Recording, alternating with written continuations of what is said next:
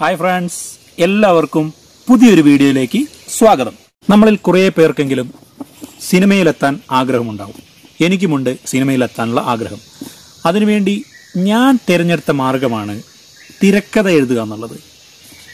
തിരക്കഥ എഴുതാൻ ആഗ്രഹിക്കുന്നവർക്കും തിരക്കഥ എഴുതാൻ അറിയാത്തവർക്കും വേണ്ടി എങ്ങനെയാണ് തിരക്കഥ എഴുതുന്നത് എന്നാണ് ഇന്നത്തെ ഈ വീഡിയോയിലൂടെ നമ്മൾ നോക്കാൻ പോകുന്നത്.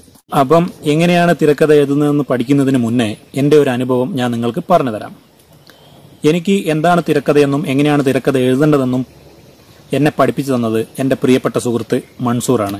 എനിക്ക് കാര്യങ്ങളെല്ലാം പറഞ്ഞ് മനസ്സിലാക്കി തന്നതിന് ശേഷം അവൻ എഴുതിയ ഒരു തിരക്കഥ എനിക്ക് തന്ന് ഞാൻ കുറേ പ്രാവശ്യം അത് വായിച്ച് മനസ്സിലാക്കിയതിന് ശേഷമാണ് ഞാനിത് പഠിച്ചത്. അങ്ങനെ തിരക്കഥ എഴുതാൻ പഠിച്ചു കഴിഞ്ഞപ്പം ഭയങ്കര ഒരു ആവേശമായി.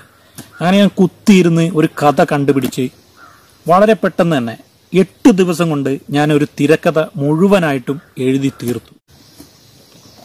ഇതാണ് ആ തിരക്കഥ. ഇത് 233 പേജുണ്ട്. വെറും 8 ദിവസം കൊണ്ടാണ് ഞാനിത് എഴുതി തീർത്തത്. അങ്ങനെ ഈ തിരക്കഥ എഴുതിയതിന്റെ ആവേശം കൈവിടാതെ തന്നെ ഞാൻ കുറച്ച് സംവിധായകന്മാരെയൊക്കെ കാണാൻ ഒരു ശ്രമം നടത്തി. പക്ഷെ എനിക്ക് ആരെയും നേരിട്ട് കാണാനോ ഇത് അവതരിപ്പിക്കാനോ ഉള്ള ഒരു അവസരം കിട്ടിയിട്ടില്ല. അങ്ങനെ ഇരിക്കെ ഒരു ദിവസം എൻ്റെ ഒരു സുഹൃത്ത് വഴി അന്നേരത്തെ ഒരു യുവ സംവിധായകൻ, അദ്ദേഹം അന്ന് ഒരു സിനിമ ചെയ്തിട്ട് രണ്ടാമത്തെ സിനിമ ചെയ്തുകൊണ്ടിരിക്കുന്ന ഒരു സമയമാണ്. അങ്ങനെ ആ സംവിധായകനിലേക്ക് എൻ്റെ ഈ തിരക്കഥ എത്തിക്കാൻ എനിക്ക് കഴിഞ്ഞു. അദ്ദേഹം ഈ തിരക്കഥ വായിച്ചിട്ട് എന്നെ ഇങ്ങോട്ട് വിളിച്ചു. തിരക്കഥ എഴുതിയതെല്ലാം അദ്ദേഹത്തിന് ഇഷ്ടപ്പെട്ടു. പക്ഷേ ഈ തിരക്കഥയിൽ പുതുമയില്ല, ഈ കാലത്തിന് പറ്റിയ ഒരു കഥയല്ല ഈ തിരക്കഥ പറയുന്നതെന്നാണ് അദ്ദേഹം എന്നോട് പറഞ്ഞത്. ഒരു സംവിധായകൻ നമുക്ക് പറഞ്ഞു തരാവുന്നതിനും അപ്പുറത്തുള്ള ഒരുപാട് കാര്യങ്ങൾ അദ്ദേഹം അന്ന് എനിക്ക് പറഞ്ഞു തന്നു. എന്നിട്ട് എന്നോട് പറഞ്ഞത്, ഇതിവിടെ വെച്ച് നിർത്തരുത്, ഇനിയും എഴുതുക. എഴുതി എഴുതി എഴുതി എഴുതി ഒരു ദിവസം നമുക്ക് നല്ലൊരു തിരക്കഥ എഴുതാൻ സാധിക്കും. അതുവരെ നമ്മൾ എഴുതുക, ഇത് അതിന്റെ വഴിക്ക് അങ്ങ് പോട്ടെ എന്നാണ് അദ്ദേഹം പറഞ്ഞത്. എന്നിട്ട് ഒരു നല്ല കഥ കിട്ടുന്ന സമയത്ത് എന്നെ കോണ്ടാക്ട് ചെയ്യുക. കോണ്ടാക്ട് ചെയ്ത് കഴിയുമ്പോൾ അത് പ്രസന്റ് ചെയ്യാനുള്ള അവസരം ഞാൻ ഉണ്ടാക്കി തരാമെന്നാണ് അദ്ദേഹം എന്നോട് പറഞ്ഞത്. ഈ സംഭവം 8 വർഷങ്ങൾക്ക് മുൻപാണ് നടക്കുന്നത്. ഇത് ഞാൻ എന്തിനാ നിങ്ങളോട് പറഞ്ഞതെന്ന് വെച്ചാൽ, എനിക്കിതിൽ നിന്ന് മനസ്സിലായ ഒരു കാര്യം എന്താണെന്ന് വെച്ചാൽ, ആവേശം കൊണ്ട് നമുക്ക് നല്ല ഒരു കഥയോ നല്ലൊരു തിരക്കഥയോ ഉണ്ടാക്കാൻ സാധിക്കില്ല. തിരക്കഥ എഴുതാൻ ആർക്കും സാധിക്കും, കഥ എഴുതാനും സാധിക്കും. പക്ഷേ അത് നല്ലതാണെങ്കിൽ മാത്രമേ ഒരു സിനിമയായി നമുക്ക് സ്ക്രീനിൽ കാണാൻ സാധിക്കൂ. അപ്പം ഇത് എല്ലാവരുടെയും മനസ്സിലുണ്ടാവുക. നമ്മൾ ഒരു തിരക്കഥ എഴുതുമ്പോൾ അതെപ്പോഴും നല്ലതായിരിക്കണം. ഒരു സംവിധായകനോട് നമ്മൾ പറയുമ്പോൾ അദ്ദേഹത്തിന് അത് ഇഷ്ടപ്പെടണം. അത് ഇഷ്ടപ്പെട്ടാൽ മാത്രമേ അത് സ്ക്രീനിൽ ഒരു സിനിമയായി നമ്മൾക്ക് കാണാൻ സാധിക്കുകയുള്ളൂ. അന്നു മുതൽ ഞാൻ തിരക്കഥ എഴുതൽ തൽക്കാലത്തേക്ക് അവിടെ നിർത്തിവെച്ചു. പിന്നെ ഞാൻ ചെയ്തത് എന്താണെന്ന് വെച്ചാൽ, കഥകൾ എഴുതാൻ തുടങ്ങി. ഞാൻ കുറേ കഥകൾ ഞാൻ എഴുതി വെച്ചിട്ടുണ്ട്.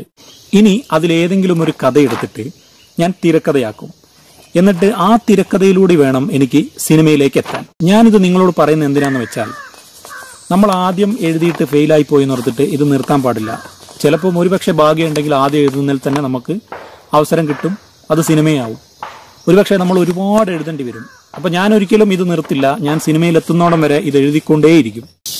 അപ്പോൾ ഇനി എങ്ങനെയാണ് തിരക്കഥ എഴുതുന്നത് നമുക്ക് നോക്കാം. ഞാൻ തിരക്കഥ എഴുതാൻ പഠിച്ച ആ രീതി തന്നെയാണ് ഞാൻ നിങ്ങൾക്കും പറഞ്ഞു തരാൻ പോകുന്നത്. തിരക്കഥ എഴുതാൻ വേണ്ടി ആദ്യം നമുക്ക് ഒരു കഥ വേണം.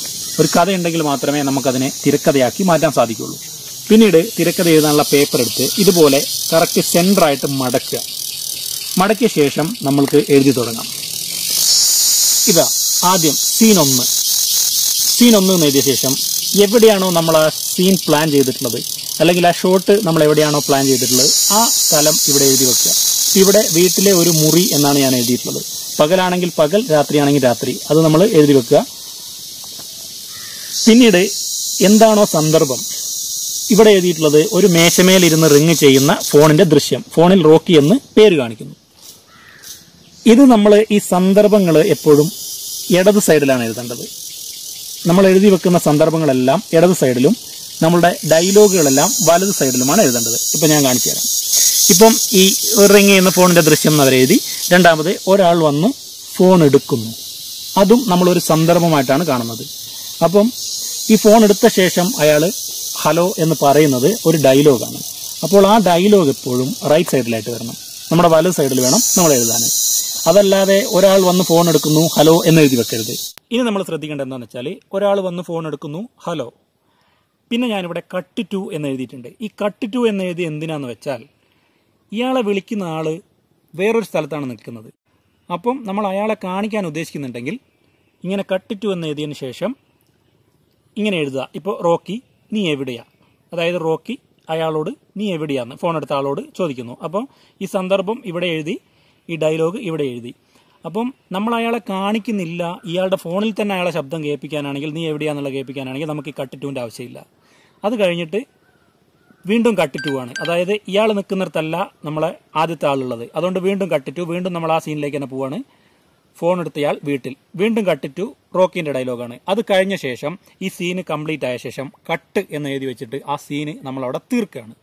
അപ്പം ആ സീന് തീർന്നു. പിന്നീട് രണ്ടാമത്തെ സീനിലേക്ക് പോവാം.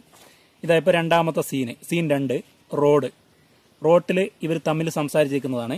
അപ്പോൾ സംസാരിച്ച് നിൽക്കുന്നതിന് മുന്നേ നമ്മളിവിടെ സന്ദർഭങ്ങൾ എന്താണോ അവിടെ കാണുന്നത് ആ സന്ദർഭം ഇടത് സൈഡിൽ മുഴുവൻ എഴുതുക. നേരത്തെ പറഞ്ഞ പോലെ തന്നെ ഡയലോഗുകൾ വലത് സൈഡിലും എഴുതുക. അങ്ങനെയാണ് നമ്മൾ എഴുതി വെക്കേണ്ടത്. നമ്മൾ പ്ലാൻ ചെയ്യുന്ന സീനിൽ ഇങ്ങനെ ഫോൺ കോളുകളൊക്കെ ഉണ്ടെങ്കിൽ ഇങ്ങനെ കട്ടിറ്റു എന്ന് എഴുതിയിട്ട് നമുക്കത് ചെയ്യാം. അതുപോലെ തന്നെ ഇപ്പം വീടിന്റെ അകത്ത് നിൽക്കുന്ന ഒരാള് പുറത്ത് നിൽക്കുന്ന ഒരാളോട് ഒച്ചത്തിൽ എന്തെങ്കിലും വിളിച്ച് പറയുകയാണെങ്കിലും ഇതുപോലെ തന്നെ കട്ടിറ്റു എന്ന് എഴുതി വെച്ചിട്ട് നമുക്കത് എഴുതി പോകാവുന്നതാണ്. പക്ഷെ വീടിന്റെ അകത്തുള്ള ഒരാളടുത്തേക്ക് വീടിന്റെ പുറത്തുനിന്ന് ഒരാൾ കയറി വരികയാണെങ്കിൽ അതെങ്ങനെയാ ചെയ്യുന്നതെന്ന് ഞാൻ കാണിച്ചു തരാം. ഇത് കണ്ടോ, സീൻ 11, ബാലുവിന്റെ വീട് പകൽ.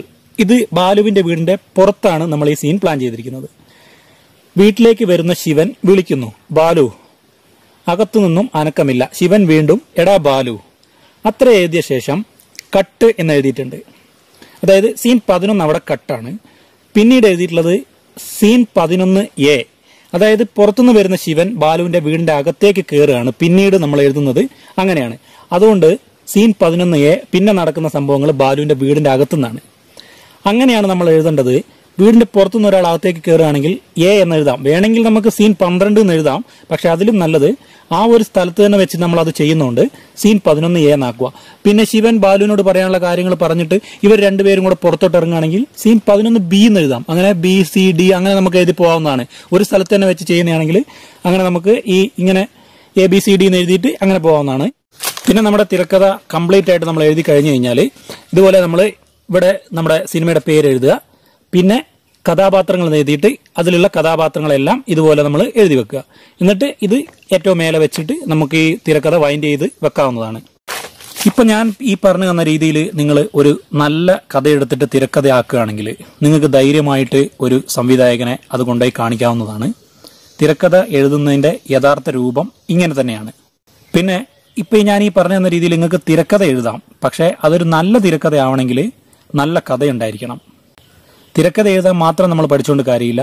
നല്ലൊരു കഥ എടുത്തിട്ട് നല്ലൊരു തിരക്കഥ നമ്മൾ എഴുതിയാൽ മാത്രമേ നമുക്ക് അതൊരു സിനിമയായി കാണാൻ സാധിക്കുള്ളൂ. അപ്പോൾ ഒരുപാട് തിരക്കഥകളൊക്കെ നമുക്ക് മേടിക്കാൻ കിട്ടും. എടുത്ത സിനിമേന്റെ തിരക്കഥകൾ നമ്മൾ മേടിക്കാൻ കിട്ടും. അങ്ങനെ തിരക്കഥകൾ മേടിച്ചിട്ട് നമ്മൾ വായിച്ച് പഠിക്കുക. അപ്പോൾ നമുക്ക് എങ്ങനെയാണ് ഡയലോഗ് എഴുതേണ്ടതെന്നെല്ലാം കറക്റ്റായിട്ട് മനസ്സിലാവും. അപ്പം നിങ്ങൾ എഴുതുമ്പോൾ നല്ല തിരക്കഥ എഴുതാൻ ശ്രമിക്കുക പരമാവധി. നമ്മൾ ടൈം വേസ്റ്റ് ചെയ്യാതെ നല്ലതാണെന്ന് നിങ്ങൾക്ക് തോന്നുന്ന തിരക്കഥ നിങ്ങൾ എഴുതാൻ ശ്രമിക്കുക. നല്ല തിരക്കഥകൾ എഴുതി കഴിഞ്ഞാൽ തീർച്ചയായിട്ടും നമ്മളെ തിരക്കഥ നമുക്ക് സിനിമയായിട്ട് കാണാൻ സാധിക്കുന്നതാണ്. അപ്പം ഞാൻ പറഞ്ഞത് എല്ലാവർക്കും മനസ്സിലായി എന്ന് തോന്നുന്നു. പുതിയൊരു വീഡിയോയുമായിട്ട് നമുക്ക് വീണ്ടും കാണാം.